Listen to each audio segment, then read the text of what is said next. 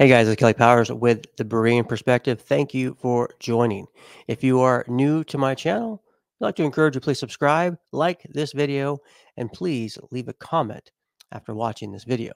Now, I really want to encourage you to please watch this video through because this is an important video, in my opinion. Now, I believe a lot of my videos are important, don't get me wrong, but this is something that I'm seeing as now seem to be more of a trend that I'm noticing with what's going on out in the YouTube world. There's a guy who you guys probably know that I have had discussions with, a guy named Sean Griffin, who is Kingdom in Context. He has a channel called Kingdom in Context, got a pretty big base over there, bigger than mine. He's also connected with other people out there, a guy named Ken, who has a channel called Hanging on His Words. And so, what I want to share right now with you guys is that recently, I've been watching some different videos with this guy, and some of you know that I've had a debate with him in the past. And but I want to highlight a few things right now. Recently, he had a panel. I'm calling it the Round Table of Heretics because they openly were laughing about calling themselves heretics. Because literally, I think all of these guys, except for one of them, has a Trinitarian background. The one at the bottom right, I believe his name was Marlo. He is actually a former Jehovah's Witness now. But all these other guys have had some kind of influence from Sean in some way. And these guys all reject the Trinity.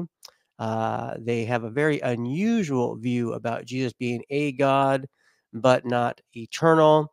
Majority of these guys even believe that Jesus is a high priest in heaven right now, doing sacrifices for you. They actually call it giving the Father a barbecue, and meaning that Jesus is actually in heaven doing physical sacrifices, blood sacrifices in heaven to atone for your sins if you truly believe in this particular Jesus or whatever Jesus, as long as you believe in some kind of Jesus.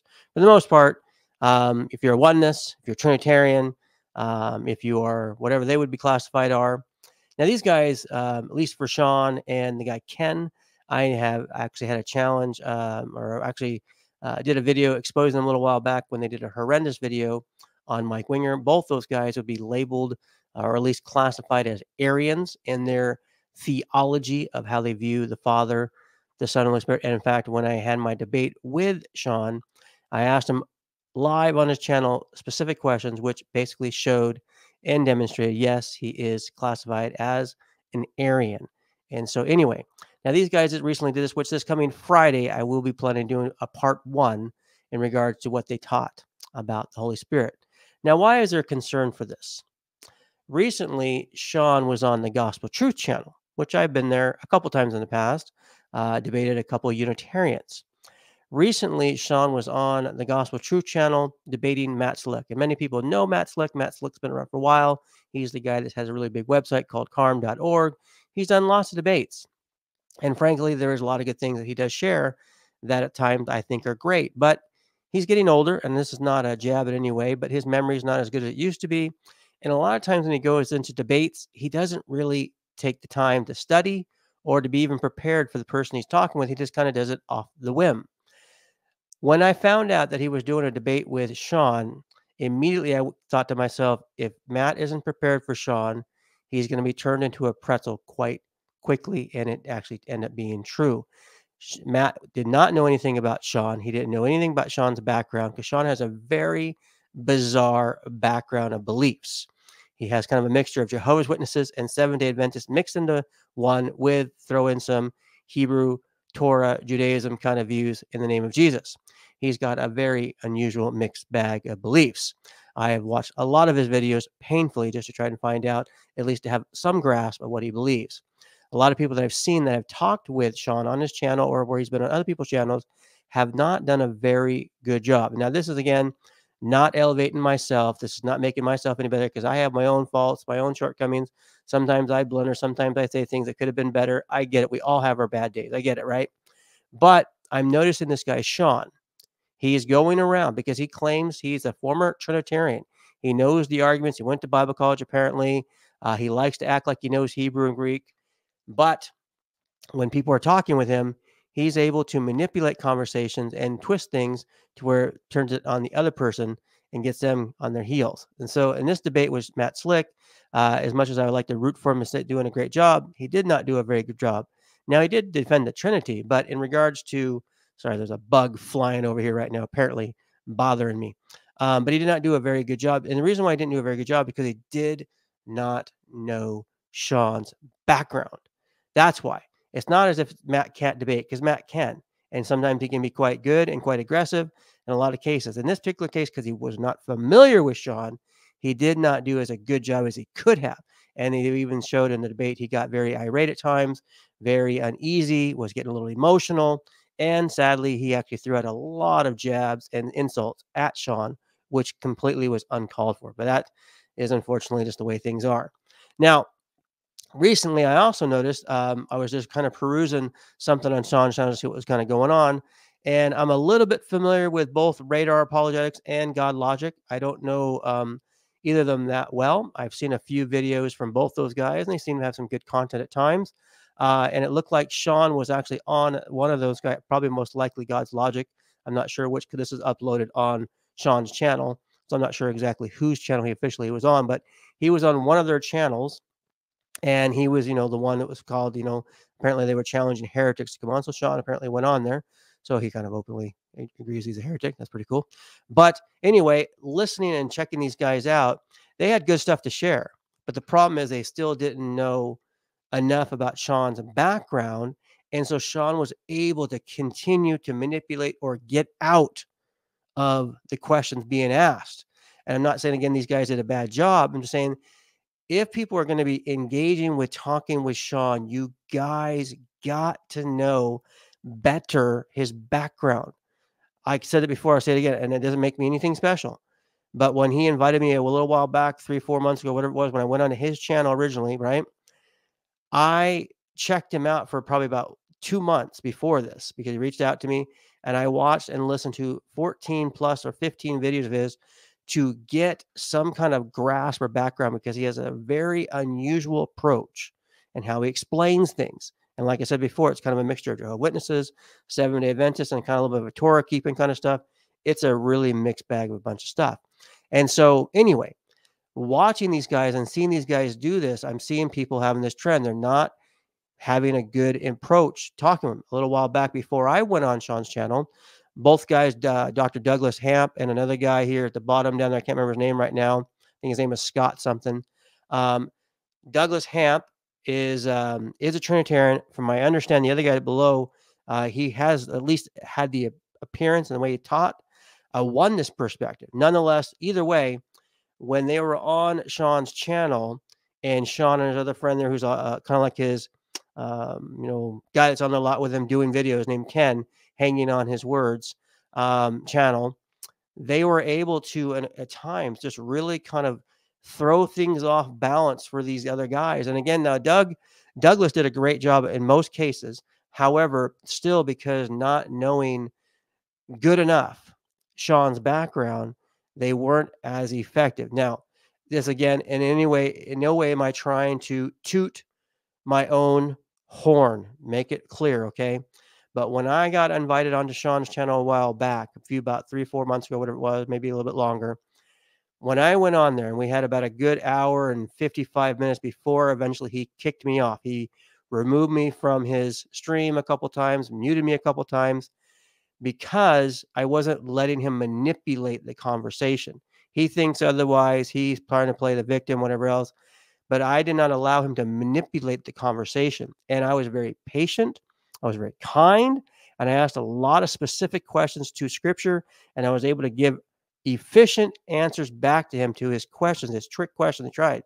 But what rattled him towards the end, which was supposed to be the discussion about the Trinity, is the fact that when I finally actually started explaining what the Trinity was and why those who don't believe in Trinity have a different Jesus, he became very uncomfortable and eventually removed me from his stream, and which was really sad to me, because it shows what a coward he was, right?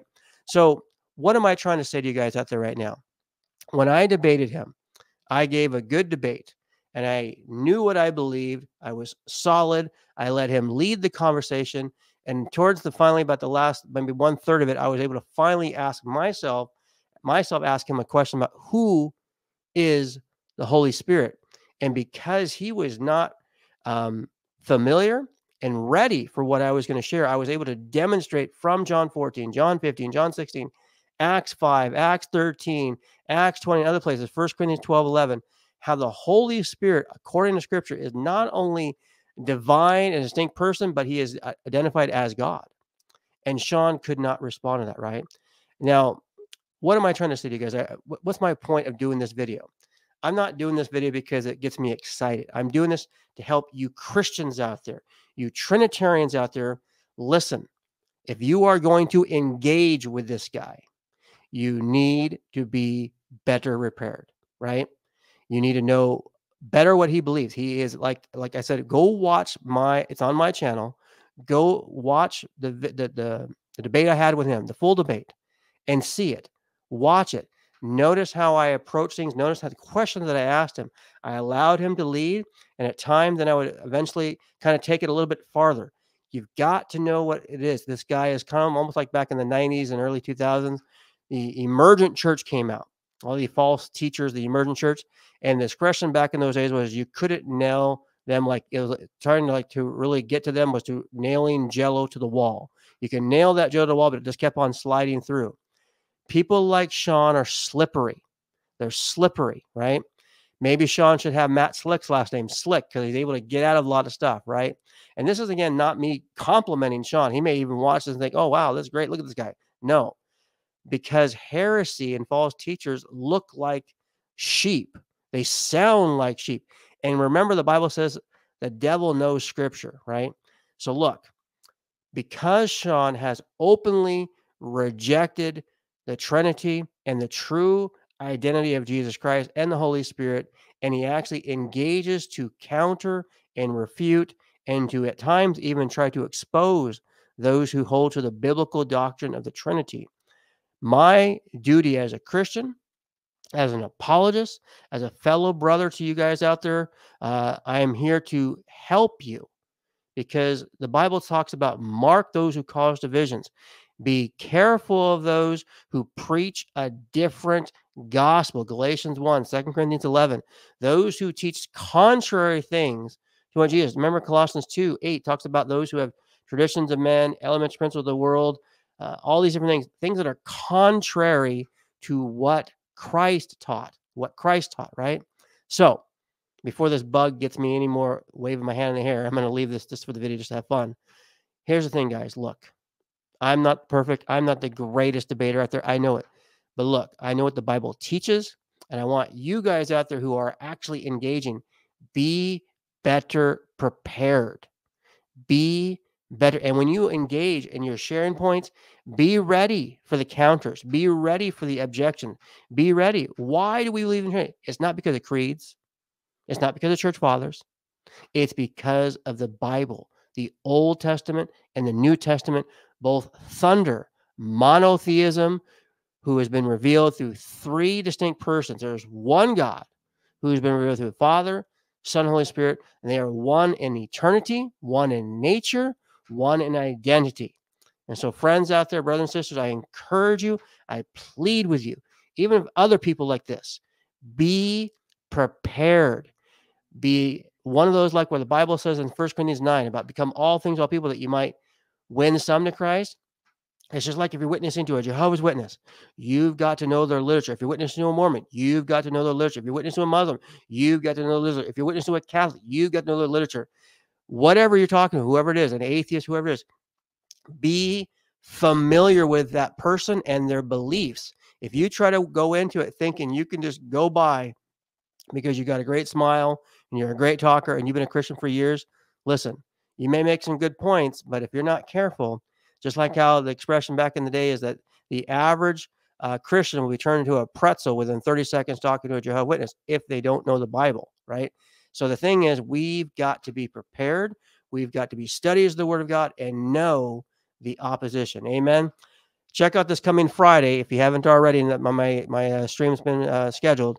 That'll be a part one addressing the roundtable of heretics on the misrepresentation of the Trinity and the Holy Spirit. I hope that you guys check this video out, share it with other people, and leave comments, because if you have comments and questions, I will do my best to give you some satisfactory answers pertaining to what Sean believes and how you can be better in witnessing to people like him. Lord bless you. Please subscribe. Please like this video. Please leave a comment. And if you'd like to help to support this ministry in any way, I do have a PayPal donation link in the video description. Lord bless you, and may you grow in the grace and knowledge of our Lord and Savior, Jesus Christ.